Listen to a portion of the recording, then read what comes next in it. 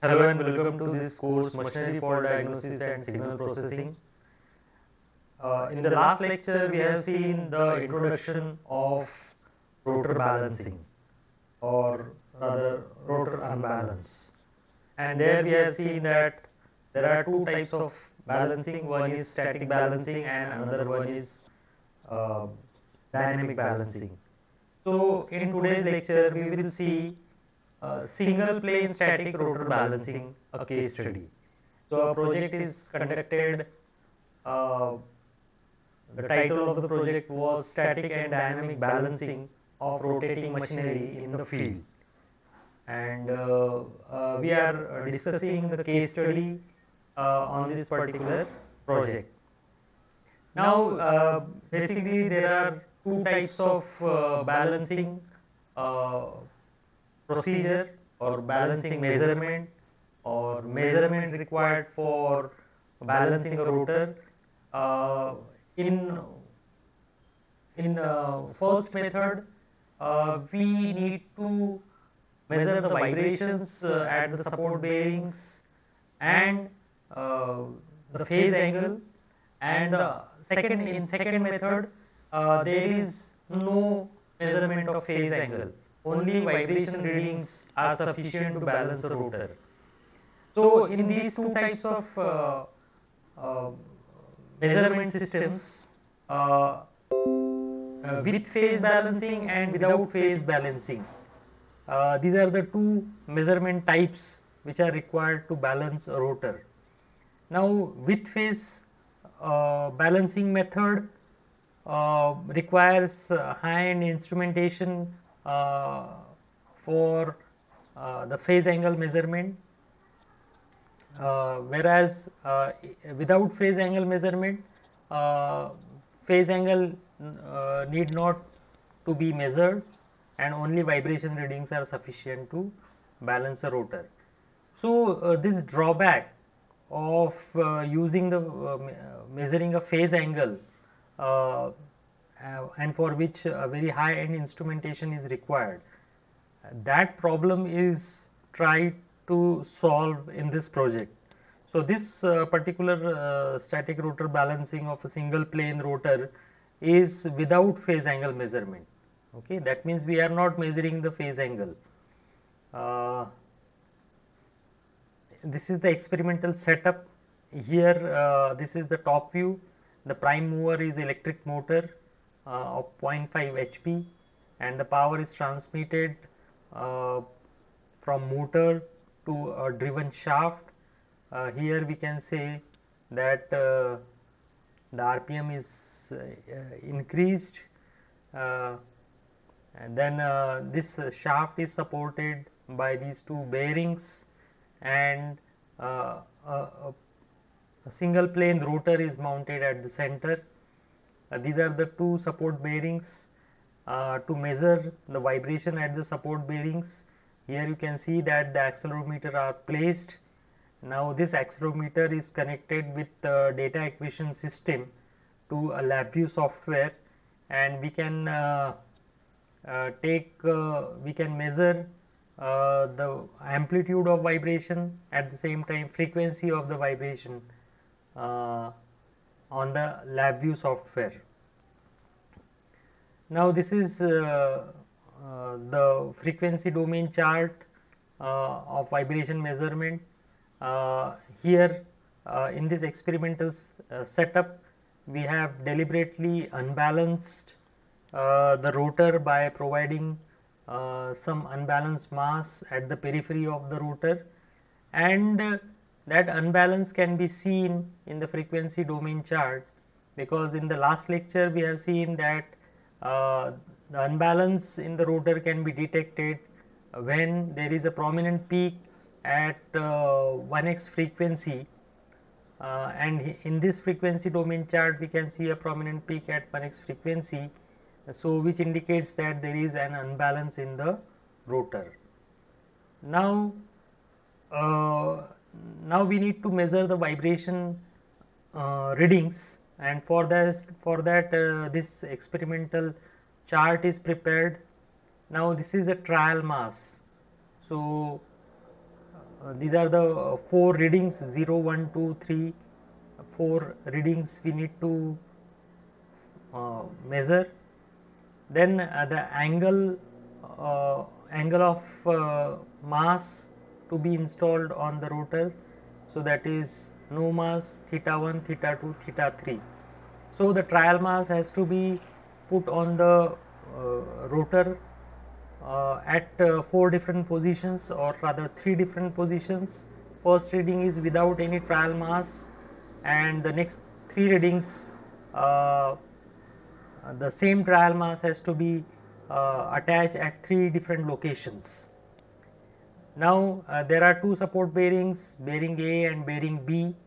So vibrations in the first run at bearing A is indicated by V1 0, whereas bearing B is indicated by V2 0, and subsequently the vibration readings at bearing A and bearing B can be seen in this table.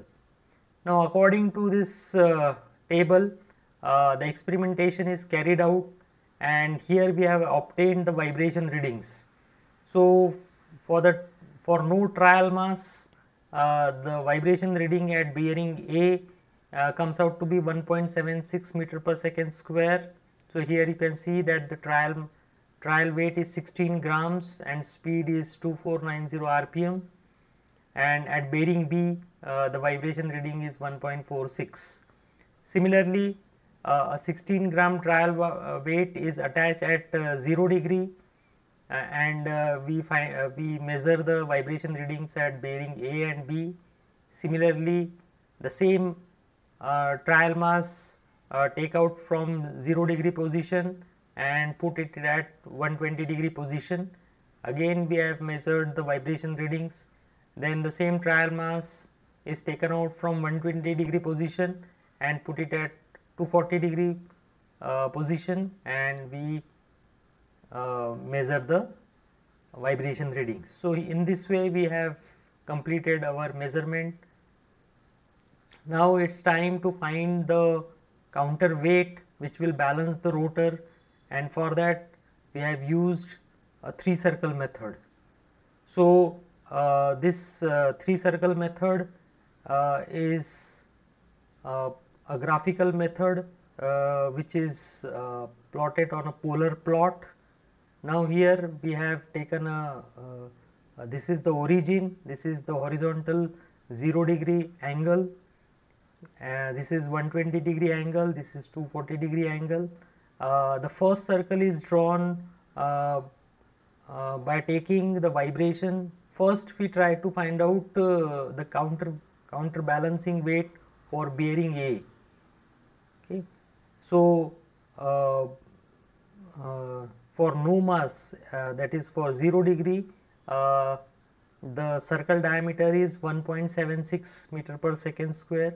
Now here we have taken a proper scale as 1 centimeter is equal to 0.25 meter per second square, and accordingly a circle is drawn. Similarly, with a center at 120 degree and with a diameter of 1.92, another circle is drawn. Then at 240 degree with diameter of 1.59, third circle is drawn. Now we need to find out the intersection of these 3 circles, and then by using this formula, that is counterweight is equal to trial weight into original reading upon the second reading. Okay, so from this formula the counterweights are calculated.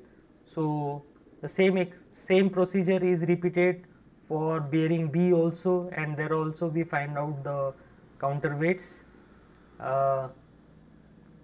The counterweight for bearing A comes out to be 140.8 grams at 250 degree, and counterweight for bearing B it comes out to be 133 grams at 52 degrees. Now the mass that we have calculated, the weight that we have calculated is individual effect of bearing A and bearing B. Okay.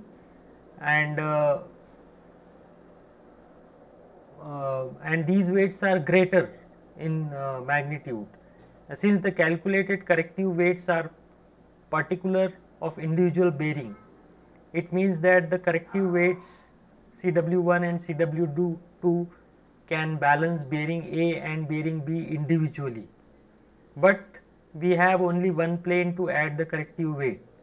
So here we have calculated the two corrective weights at two different positions, which are calculated individually for bearing A and bearing B, but to add those corrective weights we have only a single plane rotor. So here we need to subtract CW1 minus CW2 to find out the actual corrective weight. Similarly, the angles are also subtracted from each other to find out the final angle of the corrective weight, and here we have calculated CW1 minus CW2, and here we have taken three possible readings, and we try to check whether the vibrations have reduced or not. So here we can see that for 8.85 grams and at an angle of 195, which is nothing but 250 minus 255 minus 50 comes out to be 195 degrees. So the vibration levels at bearing A and bearing B has reduced. So the conclusion from this experiment is that the three conditions of phase 2 clearly illustrate that the rotor can be nearly balanced by using this technique. During experimentation, it is observed that the calculation of corrective angle can be obtained by addition or subtraction of theta 1 and theta 2. Now here we try to see the situation wherein in which situation we need to add those angles and in which situation we need to subtract those angles. So if the angle of theta 1 and theta 2 less than 180 degree, then the final angle is calculated as theta 1 plus theta 2. So angle to be taken in clockwise direction, that is always positive in the direction of rotation of the rotor, and if the angle of theta 1 and theta 2 is found to be greater than 180 degree, in that case we need to subtract it, theta 1 minus theta 2. The method can be extended and has a greater utility to balance multiple planes by using the same method. So in this way we have seen the single plane static balancing method, and here we have discussed one case study. In the next lecture we will try to balance the dynamic rotor or two plane rotor balancing method. So thank you very much.